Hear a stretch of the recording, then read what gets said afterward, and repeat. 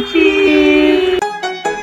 If it's alright, I wanna kick it with you all night, all night. Hi everyone, welcome back to my booktube channel. My name is Brenna Green. You're watching Pineapple Strawberry. This is my little sister Skylar. So if you see her in and out of the video, she's a busy kid. But today I'm going to be giving you guys my statistics for 2017 reading and then my 2018 goals. So yeah, I know we're like 9 days into January. You okay? Okay, she's back up. Better late than never. Alright, so in 2017 I read 36 books and 13,474 pages. And by the way, I'm getting this all off of Goodreads, and Goodreads has like really nice statistics if you want to see like your year in review and stuff. The shortest book I read was Bambert's Book of Missing Stories, which was 128 pages, and the longest book I read was Winter by Marissa Meyer, and that was 827 pages. I've never read anything that big before, and I was actually really accomplished with that. The average length of all the books that I read was 421 pages. The most popular book I read was Miss Peregrine's Home for Peculiar Children. That was also read by 784,212 people, whereas the least popular book was Bambert's Book of Missing Stories, and that was read by 257 people. Let me fix this camera. I mean, I'm filming with my phone, so...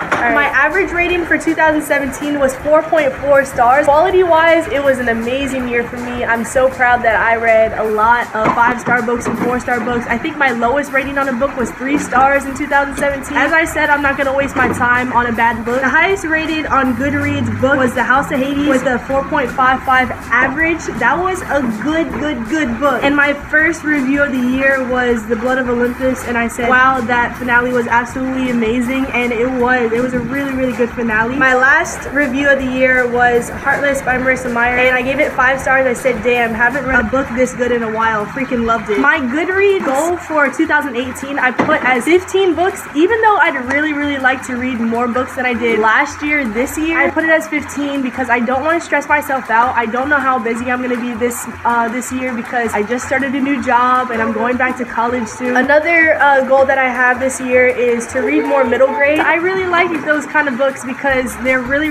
lighthearted. If you guys know any middle grade books that are like super good, then let me know in the comments. Also, I heard about cozy mysteries, so it's like a mystery book, but it's like funny. It has a little bit of humor to it. So if you guys know any cozy mysteries, then I would be so down to read those. It would be my first try at them. I would also really like to participate in like a readathon this year, or maybe a 24-hour readathon, which would be really cool. So I'm going to be focusing on BookTube a lot this year and reading and like participating more as a viewer, as a creator, and it's gonna be a good year for reading. I can already tell. Thank you guys so much for watching. Let me know in the comments down below a goal you guys want to accomplish in the year 2018 for your reading, and I'll catch you guys in the next one. Peace.